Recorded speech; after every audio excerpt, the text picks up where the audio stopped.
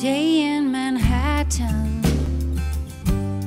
clear as could be, till the planes hit the buildings and changed history. They stood for an hour once the damage was done, but then suddenly crumbled. 10 seconds they were gone. There were cascading projections of steel into dust. Looked like explosions, but it was not discussed.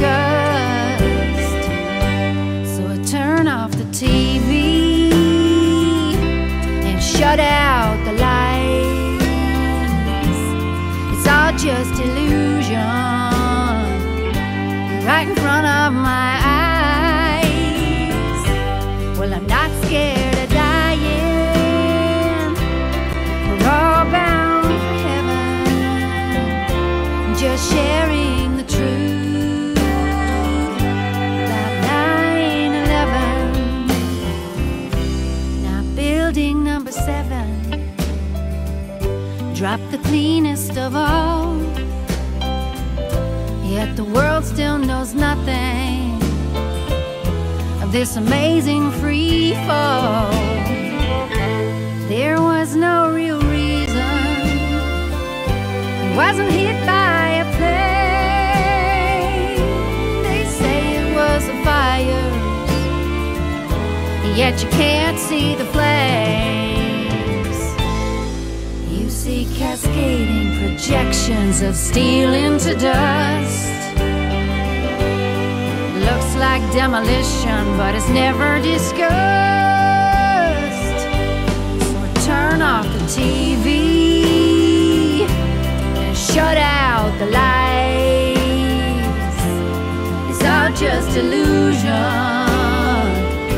right in front of my eyes. Well, I'm not scared of dying. We're all bound for heaven, just sharing the truth about 9/11. They say that the bigger the lie, the more people believe, and the deeper the fear, the more easily we are deceived. I turn off the TV and I shut out the lights. It's all just illusion, right in front of my eyes. Well, I'm not scared of dying. We're all bound for heaven, just sharing the truth about 9/11.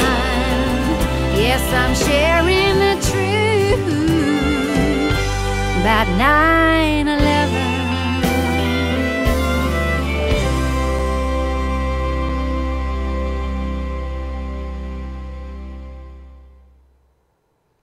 Sharing the truth about 9/11.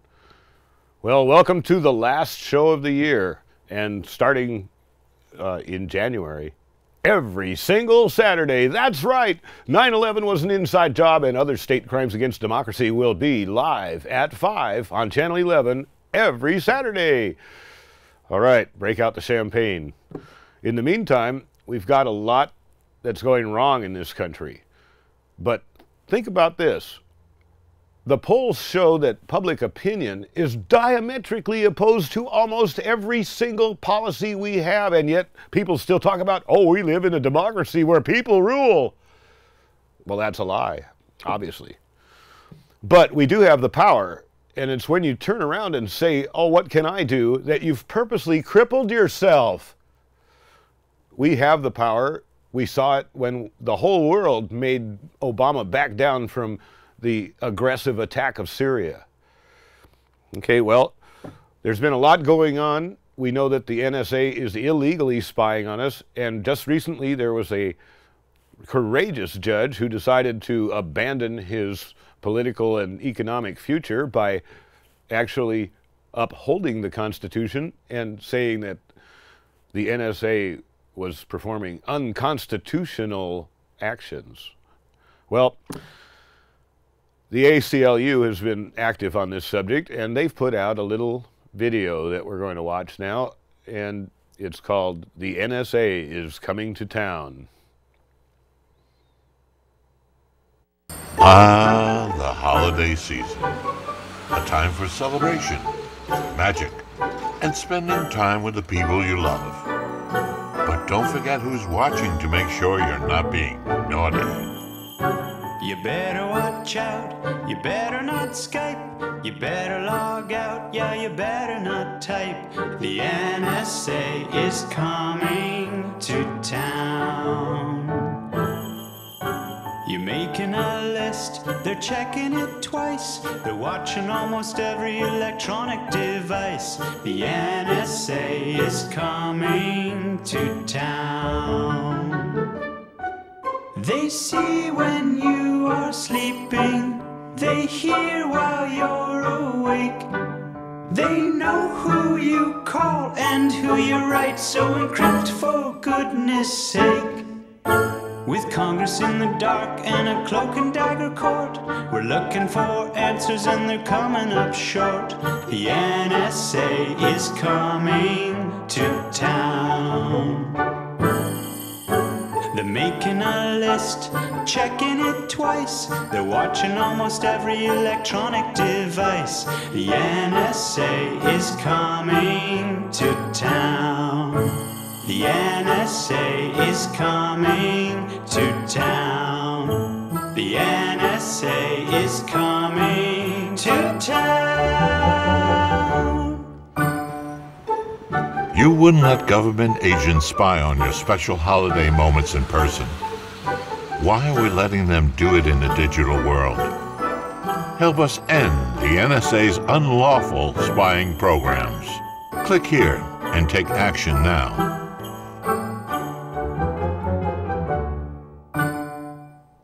Well, obviously you can't click there because this is a TV show, but if you were watching that on the internet, when you click there, you'd be headed off to the ACLU website, which I recommend that all of you do. The next step, we're going to watch a video about the scandal that's been brewing for the last 6 months, whatever.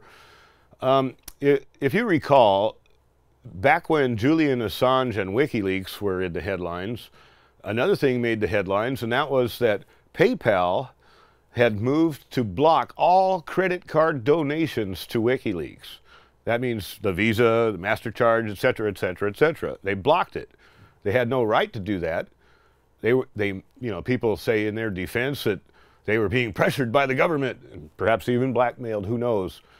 But here's the scandal. Now we have Edward Snowden steal, well, depending on your sources, the government first said they stole 50,000 documents, and then later on 1.7 million. I've heard 2 million documents. But the problem is that only 1% or less than 1% of those documents have been released, and it's been long enough now for it to be completely gone through. Not only that, but Edward Snowden completely went through it already and completely categorized every one of the documents so that you could look at his outline as a beginning point. But they didn't do that. Now here's the scandal. Glen Greenwald, who, I've been showing lots of clips from Glen Greenwald. I think he's one of the most eloquent speakers. And to the point, he's right on when he's talking about all this stuff. So you can't fault him that way. But he's partnered up with a strange bedfellow, the owner of PayPal, the billionaire owner of PayPal, the one who already withheld, donations from other whistleblowers. And now here's the scandal. He's putting up $250 million to form an alternative media with Glen Greenwald and another person who you might have heard of, Jeremy Scahill. You've seen him on Democracy Now! An awful lot. Keep in mind that Democracy Now! Is, you know, basically they're controlled by the economic arm of the CIA through the Ford Foundation grants and other foundations. And you can see in the history of Democracy Now! The subjects that they avoid and the subjects they don't avoid. And it kind of tells you about what the government is sensitive about. If Democracy Now! Is talking about it, the government isn't particularly sensitive, or I shouldn't say the government, because remember, our government is not the top of the chain, not the top of the food chain. The government is the tool for procuring profit for the corporations. As long as you understand that, it makes a lot more sense, because how can people keep sitting there? We know what we want, but we never get it. We now know that the polls show that almost everything that there's a majority for, 50, 60, 80% majority, doesn't matter, because it's the corporate interest that matters. So when they talk about democracy or representative government, just say, you're lying. You know, it's not that way, but we would like to return it to that. Well, Sibel Edmonds, the most classified woman in history, has she's the first person to really spot this and bring out the issue. And if you haven't been to Boiling Frogs Post blog.com, I think that's all of it anyway, you need to go there at Sibel Edmonds. You'll find it easily when you start looking on the internet. But she's got a kind of a panel of two other people, James Corbett, and I forgot the other guy's name, but you'll see in just a minute. But we're going to play maybe 30 minutes of their debate about this Snowden, Greenwald, Scahill, PayPal scandal. And then I'll be back with a free speech zone.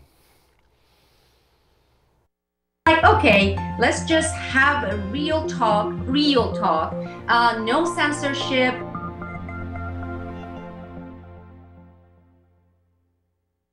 Welcome to another edition of BFP Roundtable here on BoilingFrogsPost.com. I am James Corbett of CorbettReport.com, and today we are joined by Sibel Edmonds, of course the founder and editor of Boiling Frogs Post, as well as Guillermo Jimenez of the Traces of Reality radio show and podcast at tracesofreality.com.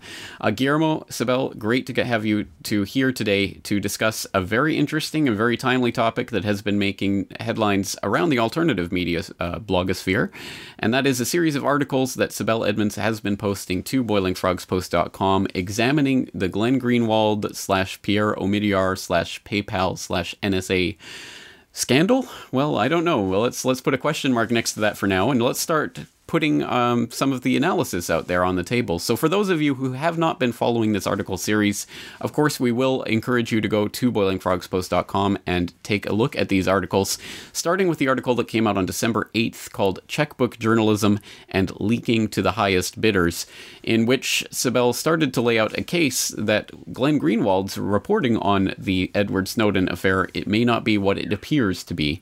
And we're looking at a number of different angles today, and one of them is an NSA insider source that has indicated to Sibel that apparently there was PayPal information that was specifically contained in the documents, in the Snowden documents that were leaked out, that have not been leaked to the general public via Glen Greenwald, who is acting as the leak keeper. And this is significant because, for those of you who do not know, Glen Greenwald recently formed a new news media partnership with Pierre Omidyar, the co-founder of eBay and thus one of the top executives at PayPal. This is all a very interesting and very incestuous circle, and it's extremely provocative and has generated a lot of response from people on both sides of this issue, people who are both skeptical of Greenwald and people who are not. So let's start getting into some of the nitty-gritty of this. And Sibel, let's start with yourself. First of all, if there's anything I mischaracterized there in what I said, please let us know. And secondly, tell us basically what it is that you're trying to drive at with this article series. Well, I'm going to try, but first I have to make sure I'm trying it without too much laughing or smiling, which I usually engage in. I still have many stitches inside my mouth. I had a surgery, and so if you notice some kind of awkward and weird features or mimics or whatever here, please forgive me. I haven't recuperated yet, and it's hard not to smile and laugh when I'm with people I really enjoy being with.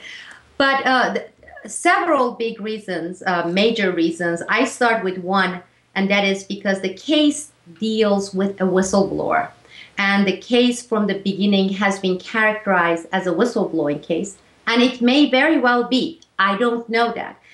For the past 6 months, people have contacted me, asked me to put forth opinion and my stand on Edward Snowden. And I have always characterized the action in terms of the bravery that it takes, and it takes a lot of that, if everything is real, to obtain these documents because, one, the person believes that the public is entitled to have this information. Two, that the government is engaged in illegalities, criminalities that they are covering up. So for those noble purposes, pure purposes, if this person is gutsy enough to get those documents, to give it to the public and say, here it is, you need to know what your government is doing, okay? Then absolutely, I support that person. I support Manning. I support anyone who has that much guts and who is that, I know I don't like the word patriotic, but let's say patriotic in terms of he wants to serve his people, his nation. But I kept saying I don't have enough details to form any, conclusive opinion because I'm still looking at this case. And the more time started to pass, and the more I started reading, and the more I started seeing, and the more I started hearing, the case became more and more convoluted. And you mentioned those points, and that is the fact that all documents were turned over to Glen Greenwald and Poitras. B, well, within 2 months, less than 2 months of that happening in June, in August, Greenwald signs a book, multi-million-dollar, gives a promise to the publisher that he's going to sit on some of this information and make it exclusive to the book to make it a bestseller, okay? And the fact that the other two people who have gotten book deals from Washington Post and Guardian, because they got book deals too, they don't have what he has, so he's going to make sure that those documents are not released, so the publisher will profit from it, and he will deserve millions of dollars on that. And then a month later, he goes, and this is the man who for decades has been justifiably attacking the corporate media. Corporate media, well, we all attack, and he has been very outspoken. I have always saluted his stand on that. Suddenly, he makes a deal with the corporate man, Omidyar, PayPal and eBay owner, billionaire, for $250 million. And it is stated in all the interviews that the only reason Omidyar came to him, to Greenwald, and proposed this partnership, so he would give him $250 million for this joint ventureship, is that they would, meaning Omidyar's new company, corporation, News Corporation, would publish some of these documents. Well, suddenly, Glen Greenwald began talking about corporate media is good, not bad. It was very, very bad. Now it is very, very good. and the hypocrisy of it. And not only that, the fact that none of the conditions or the contracts for this joint ventureship is known. Well, that came out. And then the Hollywood studio deals for millions started leaking out. And all along, I haven't heard anything from the whistleblower, Edward Snowden. I have always emphasized through my organization for whistleblowers, as a person, as a whistleblower myself, that whistleblowers have to be really wary about standing really, really pure in terms of don't get partisan, because that would ruin your reputation, because that will insert an agenda into your action, okay? Do not engage in situations of conflict of interest. So I have been preaching it, but I have also been practicing it myself. Well, in this case, this guy, Snowden, has given Glen Greenwald all the documents saying, I leave it up to your judgment to do as you wish. Well, if his purpose to start with was obtaining those documents, the government is calling it stealing it, so that the public will get to know, yet giving it to a person that he has never met before, he doesn't even know personally, and say, you do as you wish, that itself raises eyebrows. And I would say there are at least a dozen of points that raise eyebrows, but I want to pause here and I want to start getting specific discussions and questions from both of you, and then we'll get and delve deeper into this. All right, Guillermo, what's your thoughts on this? Any specific questions that you want to ask Sibel? Yeah, sure. Well, like, you know, as you said, so you raised a lot of really interesting points just now and throughout the series of your articles, really important points. And as you and I discussed earlier, James, along with our friend Tom Sucker, we talked about this a few days ago, and we had a discussion about what we thought about the articles and the bigger issues regarding Greenwald, his now $1 million deal with Omidyar, and what that means. And as I said in the beginning, when I first heard about Greenwald leaving The Guardian and starting up a new media venture, initially I was intrigued. I was like, okay, well, this is interesting. Perhaps he's going to go at it independently. Wouldn't that be a great thing to do? Wouldn't that be great? Someone with Greenwald's name and with that sort of attraction that he brings could very well go out and start up a new independent media venture. He doesn't really need millions of dollars. He's in a position where if he went sort of the route that BFP has taken, say, a subscription-based model, I ventured I guess Greenwald and Scahill could round up quite a bit of subscribers, enough to make a comfortable living. So having said all that, again, initially I was sort of torn by this sort of story. As I started reading more, though, I started learning more about who this Pierre Omidyar is, his affiliations with PayPal, PayPal's role in going after WikiLeaks, for example.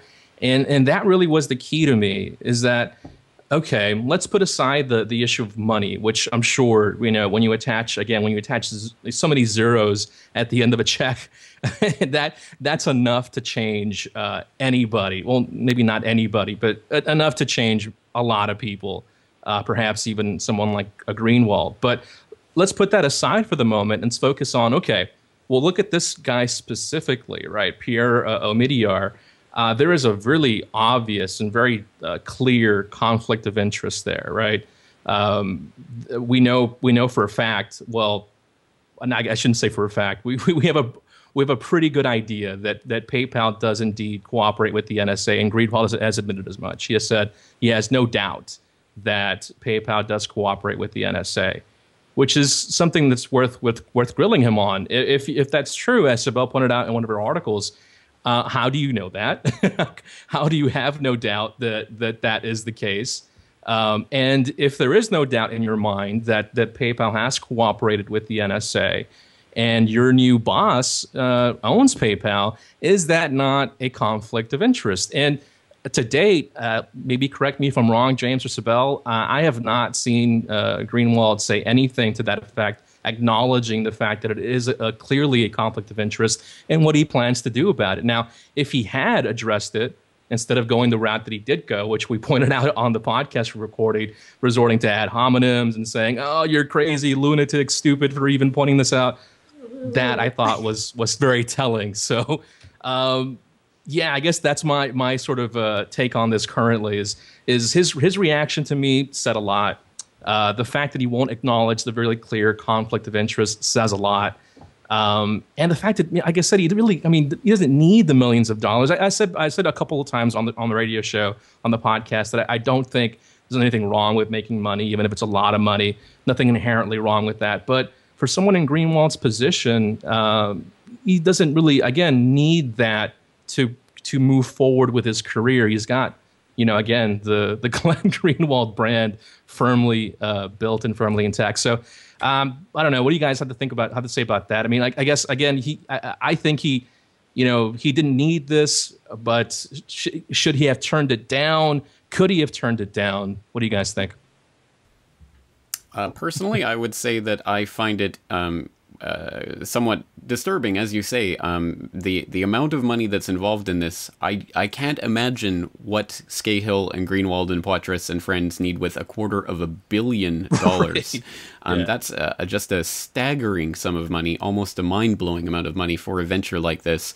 So I can't even imagine why they would think they would need that much for what they're doing. But then again, we don't know what they're doing yet at this point. So we'll see what kind of pseudo mainstream type of outlet they're going to come out with to try to compete with, I guess, the New York Times. I don't know what they're really thinking they're going to do. Well, but James.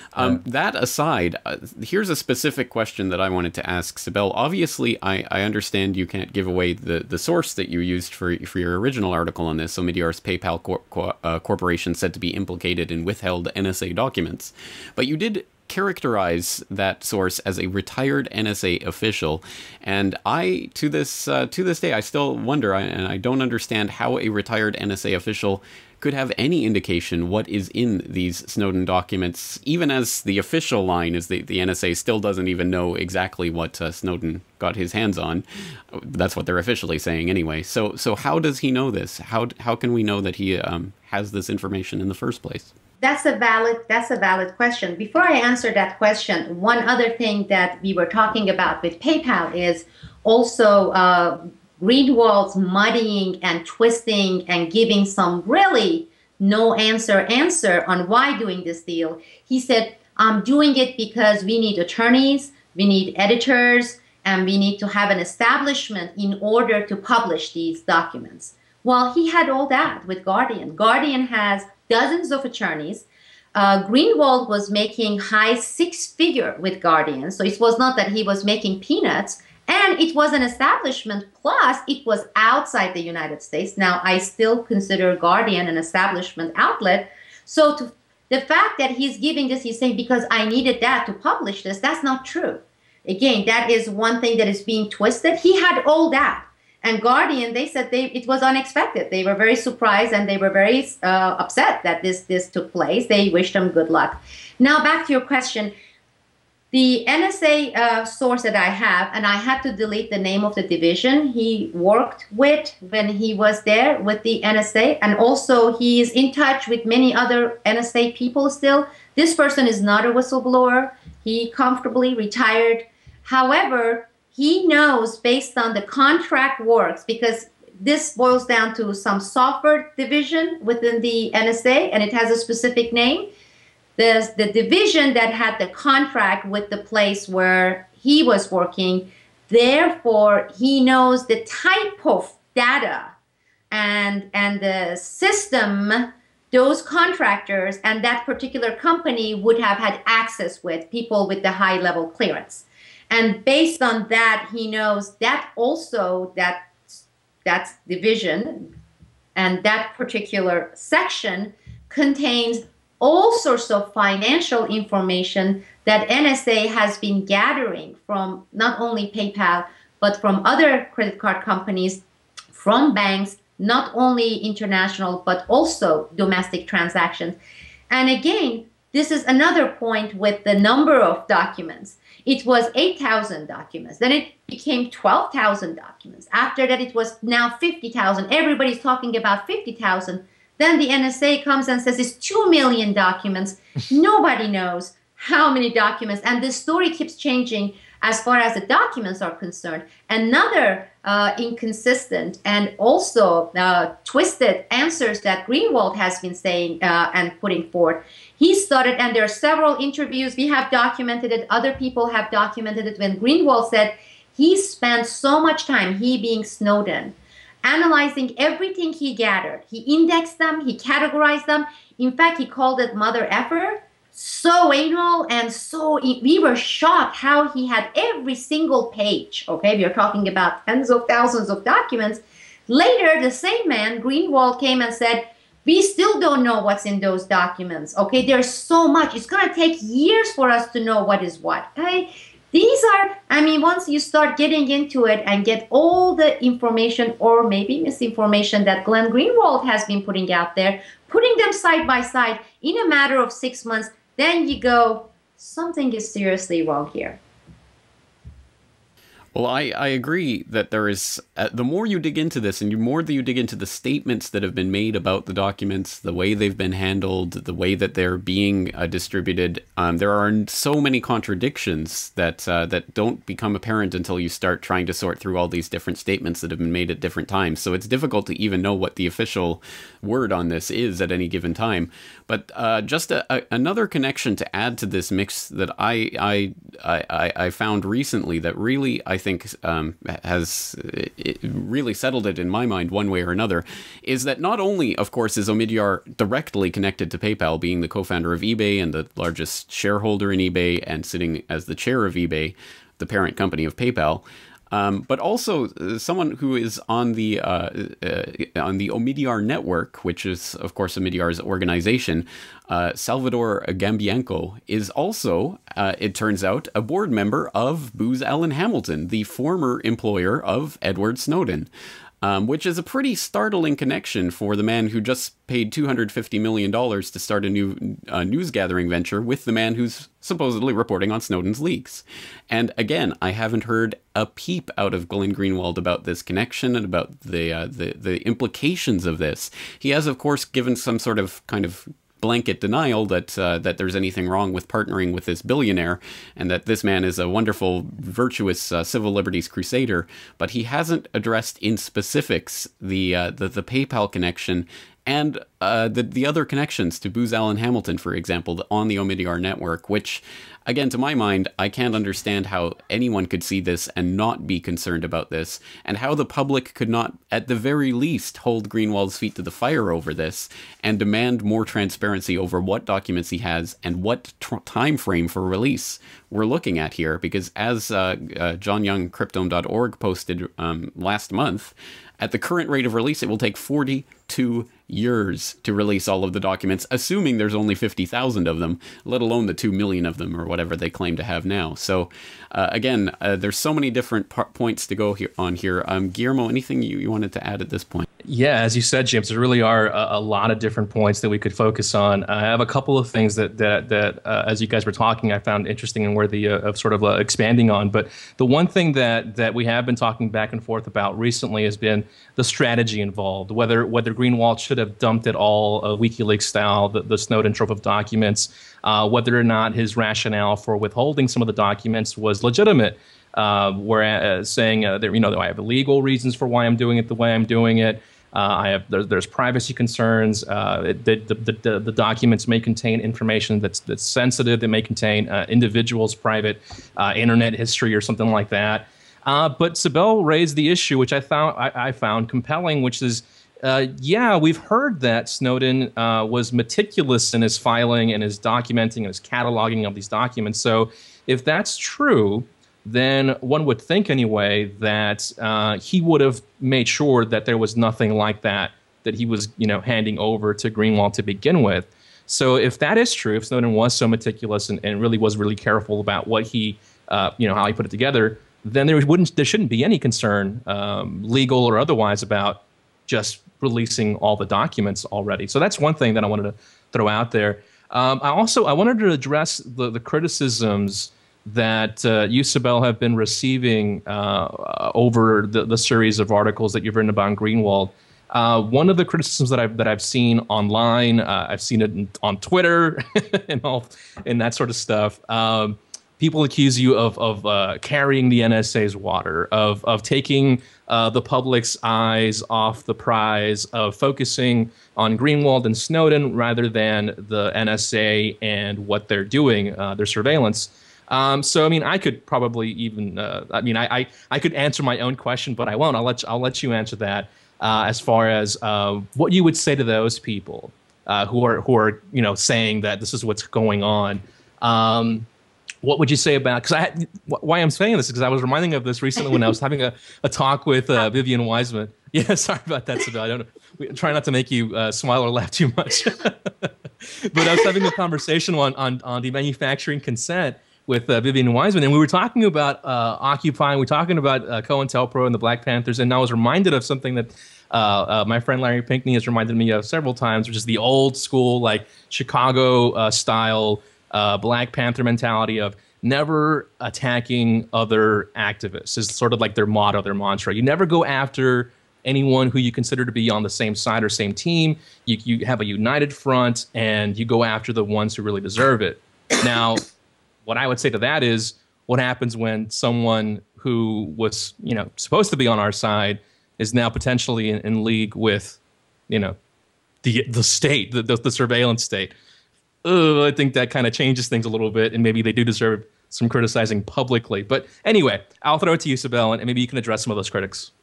Good. Well, you have 2 points. I just want to quickly add one other thing to your first point you made about Snowden going through all these documents, combing it through. Same thing with, Greenwald, of course.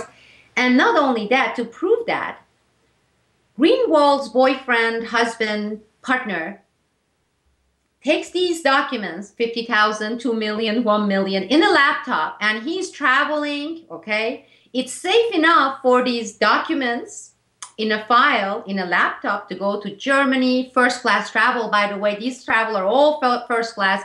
Then going to London, Heathrow. Then we have that lady Poitras. He's trotting the globe, and he's going to New York Times building. He's taking cabs. He's carrying laptop that has 50,000 or 2 million of documents. Glen Greenwald, same thing, having all these travels, going around the world with these documents.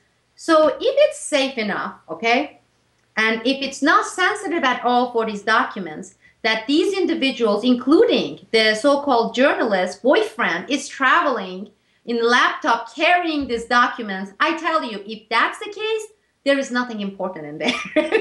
That's one conclusion.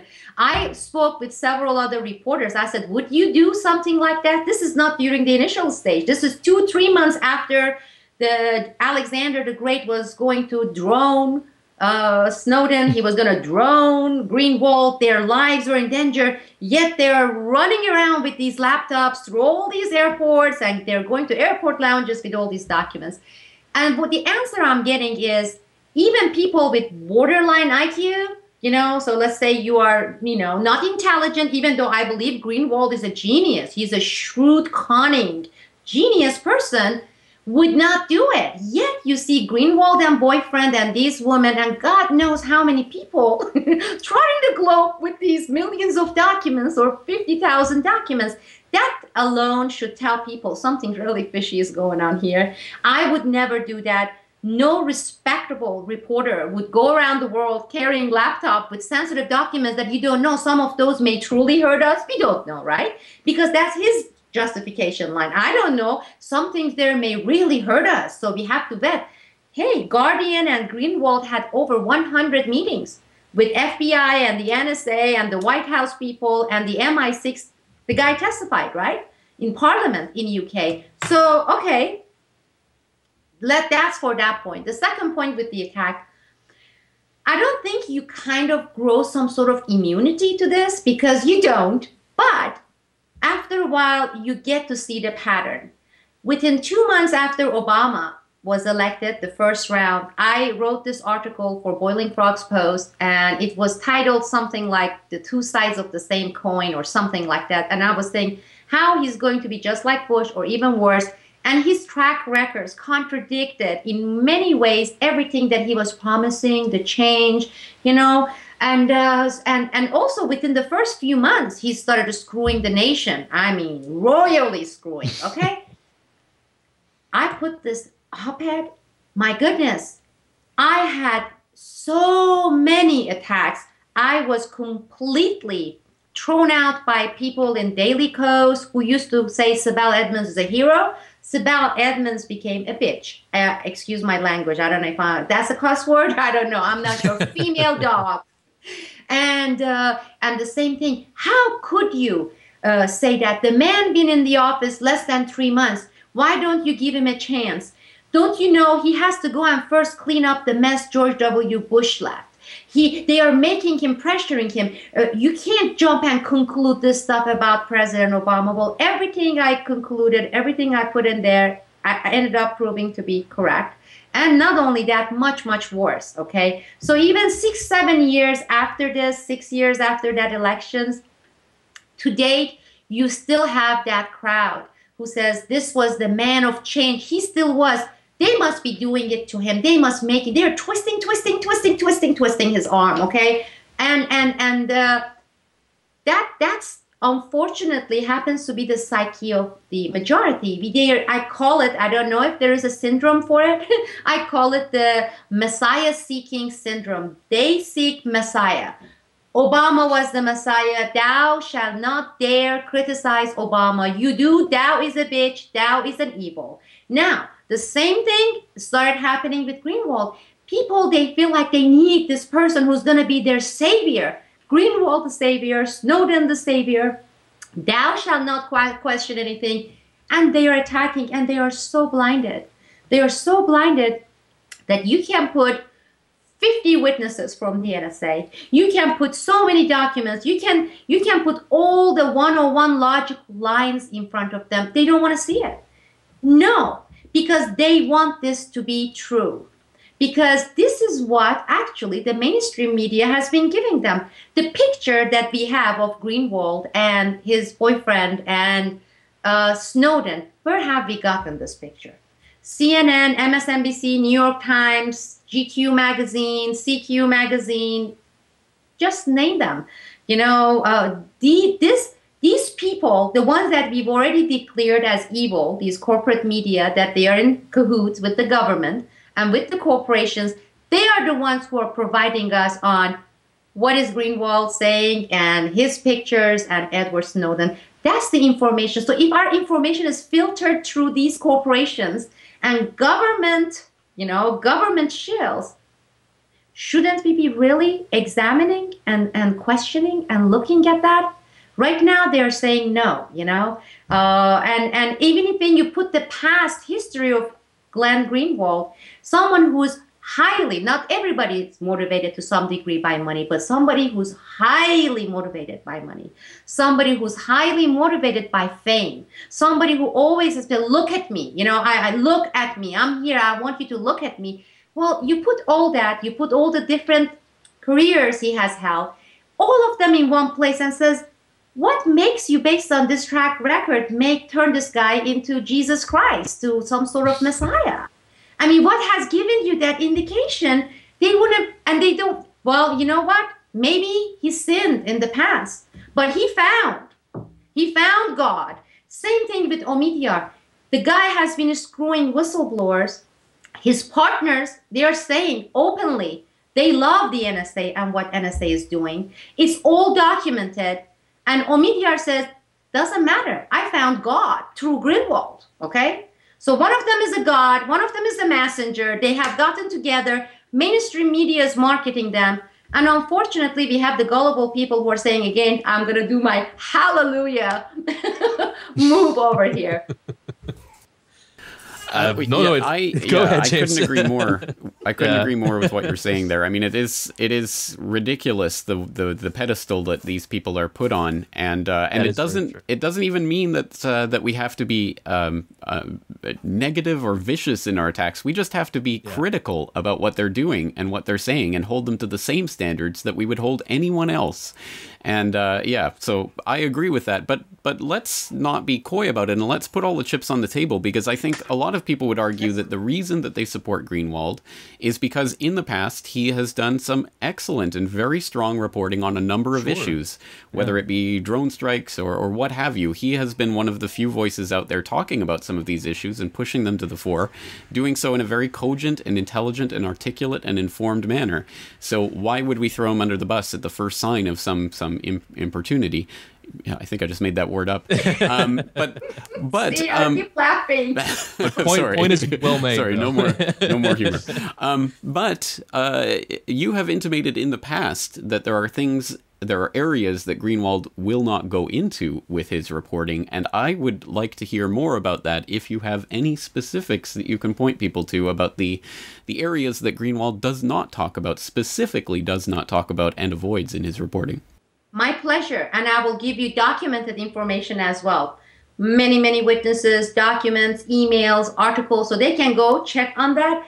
And you're absolutely right with the point you made, James, and the fact that has he written some incredibly wonderful sounding stuff, I tell you what, Obama did too. Obama wrote a goddamn book on Constitution, okay? It's about this thing, and you'll become a believer, okay? If you didn't know Obama and what he's been doing, and he's a constitutional lawyer, just like Glen Greenwald, maybe going and studying constitutional law does something, you know, in some way bastardize people. I have no idea what's going on. Because John Yoo of the Justice Department, who screwed people, okay, and screwed the Constitution, was a constitutional scholar too. So maybe there is some kind of a correlation here. You become constitutional scholar, you go screw Constitution. Maybe there is, maybe there is not. Maybe we have to find more data to see if we can establish that correlation.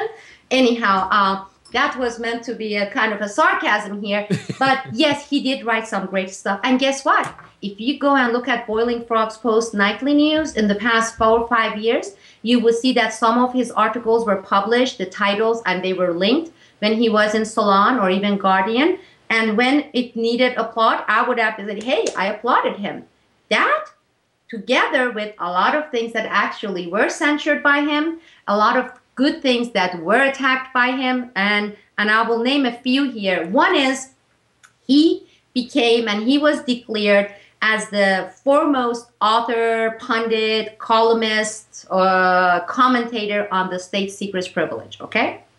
State secrets privilege that nobody really knew about, and I was one of the first victims during George W. Bush 2002. I received the state secrets privilege invocation not once but twice. One in 9/11 case, one was in my whistleblowing case. So Glen Greenwald has written more on state secrets privilege than anybody else, so I admit to it, right? And in many of his writings, Glen Greenwald actually says, I'm going to provide you with the history. All the cases where state secrets privilege have been known to be invoked, okay? So this is what he's been doing. And people, I invite you to go and search all the archives. You get all his, and you're going to find more than dozens of articles, dozens of analysis on state secrets privilege. Glen Greenwald starts with the historical case, Reynolds case, the first state secrets privilege invocation in 1950s, okay? Late 1940s or early 1950s in Reynolds case. He's saying this is when it was invoked. And then it was abused by George W. Bush. And then he goes through all these cases of Al-Hamdi and Al-Masri and all the people who were actually considered labeled terrorists wrongfully by the administration, but all Arabic names, right? That's it. If you go and look, you will not find, and he always says, I'm going to provide you with the history. He actually fudged and censures the history. He took out all the American cases in the state secrets privilege. Sibel Edmonds, the state... Okay, you caught me with signaling my control room. So we have enough time. Basically, she's starting to talk about how it was very convenient for Greenwald when he was writing about those security letters, which are basically a way of the king, you know, we call him president, but this is a kingly privilege where he gets to write whatever order he wants on these national security letters and other people. But anyway, you aren't allowed to know what they say. You have to obey them, and you can't even talk to a lawyer about them. Well, anyway, I guess it was convenient for Greenwald to omit the times when it was used against Americans. But Jeremy Scahill, who was going to go into partnership with Greenwald and the PayPal owner to make this new alternative media, Jeremy Scahill, as I was saying, from Democracy Now!, he's got this background of being paid by the CIA through the Ford Foundation and so on, and you know, it makes it very suspicious. So now here's a little 3-minute clip where we talk about Jeremy Scahill's shortcomings.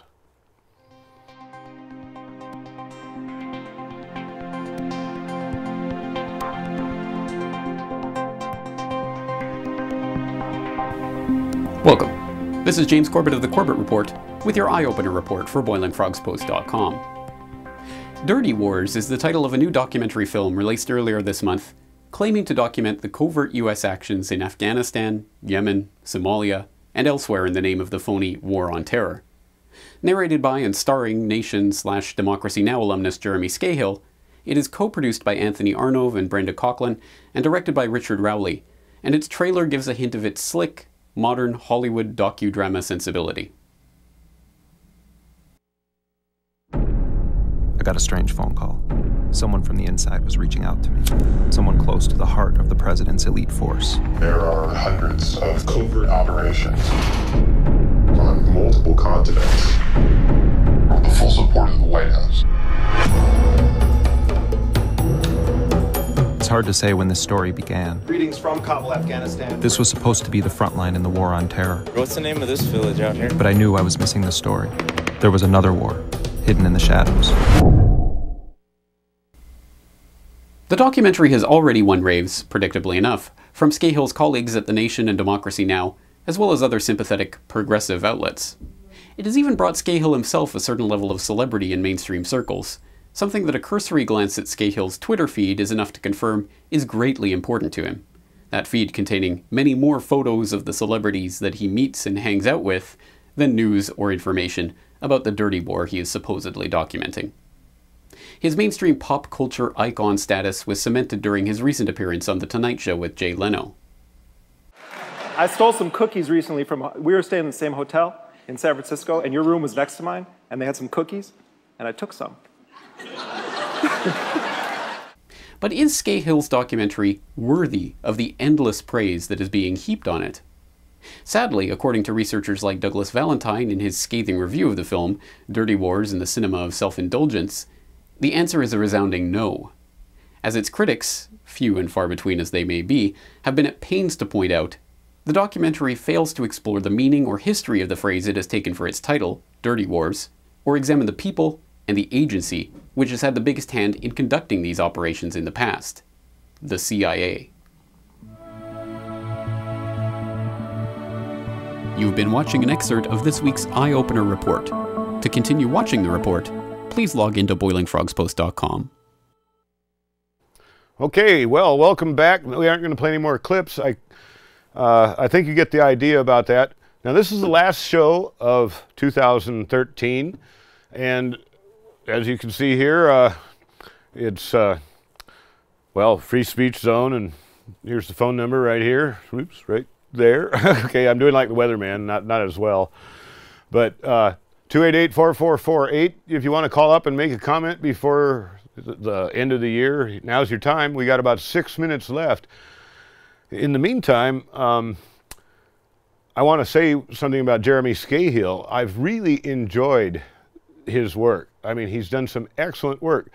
But just keep in mind, I mean, no matter who you're talking about, you have to know their biases and their motivations and their financial background. So, you know, just keep in mind that the Ford Foundation and other economic arms of the intelligence agencies are paying for his services, and he's required, under the conditions of those payments, to, you know, basically toe the line. Just like Amy Goodman. That's why Amy Goodman won't talk about 9/11, which was obviously a CIA and other agency type of event. And Jeremy Scahill's reporting of Afghanistan and Iraq has the same type of shortcomings. Like, he doesn't mention the intelligence connections with Al-Qaeda or the Muslim Brotherhood, which would be CIA and MI6 respectively. So this Arab Spring that you saw was completely engineered by Western intelligence agencies. These are not just state crimes against democracy, these are state crimes against humanity. I want to remind everybody that we'll be weekly starting in January. Well, starting Sunday, that's tomorrow, after we reach, 8 o'clock tomorrow night, the studio closes down until the 2nd of January. And anyway, every Saturday in 2014, you'll see 9/11 was an inside job. By the way, you've watched me grow this beard for the last 3 months. I was trying to be ready to be Santa Claus, and when I went to the Christmas dinner that I was going to be Santa Claus at, I was kind of shut down. apparently Santa Claus is a conflict of interest with Christianity. I was told it was pagan. And I didn't have I didn't want to hurt anybody's feelings, but I mean, Christmas is pagan. Let's be honest about it. It was, the pagans had the popular support, and the Christians were wondering, how do we get, the public on our side? So they usurped the pagan holiday at the time of the pagan holiday and combined Christmas with the pagan rituals that were already going on. But when it comes right down to it, I wasn't trying to promote Santa Claus as a living, actual being. I was trying to promote Santa Claus as just something that kids like, and I'm not even sure that's a good idea. But what do you think? Well, the next time you see me in January, I'm going to be clean cut. I can hardly wait to get this beard off. I didn't want the beard. Anyway, that's not exactly a good subject for the end of my show, but we've got lots of things to think about as we go into the new year. Like, don't let your representatives disregard your will, especially when, 80% of the population is on your side and your representatives still, keep making legislation for the corporate elite. I mean, get it in your head that our government is not working for us. The story that they give us is just a cover story. And the fact is that they're transferring more wealth from the middle class and lower to the rich than ever before in history. And it was hypocrisy to the maximum. If you watched, it was on TV this morning when I had breakfast at the restaurant, Obama giving his speech about the staggering inequity between the lowest and the highest incomes.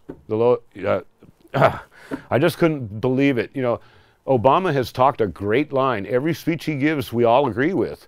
If only he would do what he says, sometime, anytime.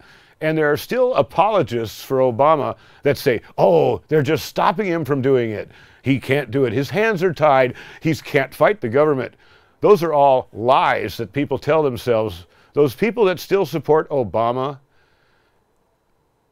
do you want to be known as an idiot, as a fool, as a person who would, vote against his own best interests? It's amazing. And if you criticize Obama, you're a racist, according to Oprah. Well, it's got nothing to do with racism. I was thrilled that a black man could finally break through what you call the glass ceiling that minorities and women usually struck on the way up. And it was wonderful to see that. But you got to realize that was a calculated gambit. Knowing that the public was ready for that, it was a way to shuffle somebody in under your nose without you even questioning it. You didn't do any investigation. You were looking for a Messiah and you found one. And from there on, anybody who says anything different is a racist. Well, that's what I have to say here in 2013, and I'll see you in 2014. Have a good one.